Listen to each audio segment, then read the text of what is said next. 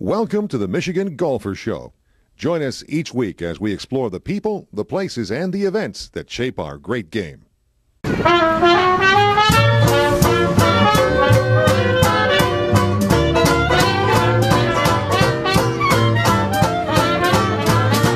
The 106th Western Amateur is now concluded, and we're here at Point of Woods, which has hosted that tournament for 40 years.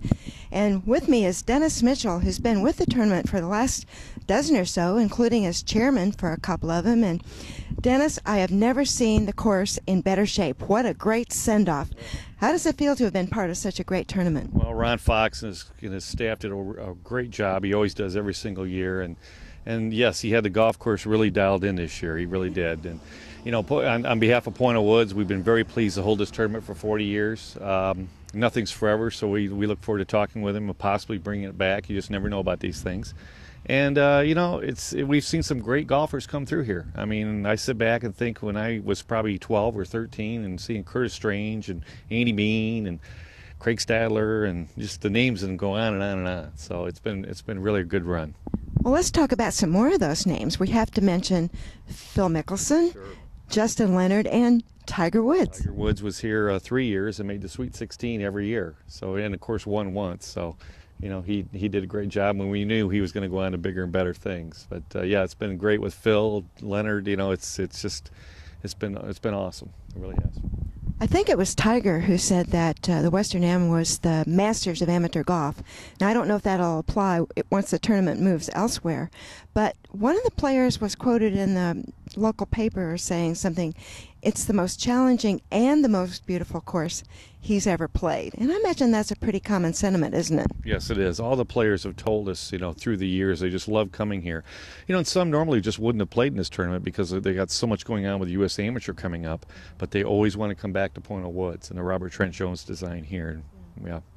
And Eric Flores says he's come back 3 years. He was a runner-up today. He's come back for 3 years, and it's always the best week of the year. And that's a great compliment too, I think.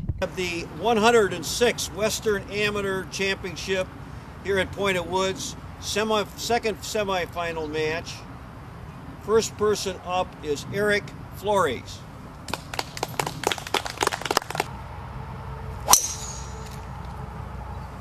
Oh, good. Yes, we're really pleased and everything the players have done and the housing and the volunteers and the staff. It's a big week. It really is. A lot goes on to put on the event, and you know we're very blessed to have them.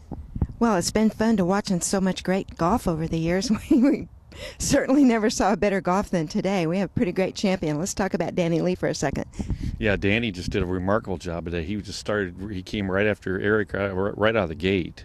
And had him, 4 up, it seemed like, through 9. And, boy, we thought it was going to be over with on 13 there for a while. But Eric fought back really hard. He really did. He did a great job.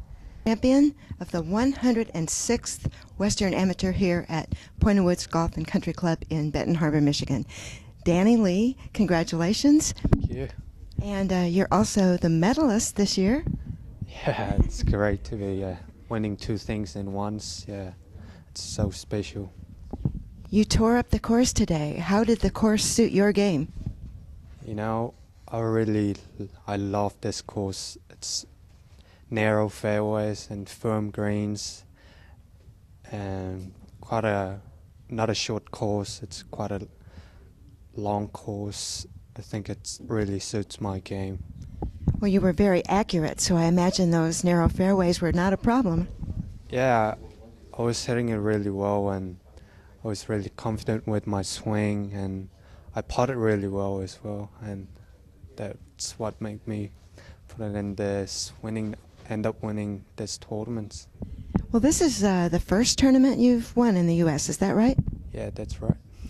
And it's maybe one of the bigger ones? Yeah, this is the biggest tournament I ever won. Yeah. The biggest? Yeah, biggest. In New Zealand, you've won quite a few tournaments. You've traveled to the North Island and the South Island. Can you talk about a couple of the courses that you've played there? No, those back in New Zealand tournaments and all the conditions and golf course, it's so different. It's like weather's like really windy and it's grass and those green stuff is everything's different.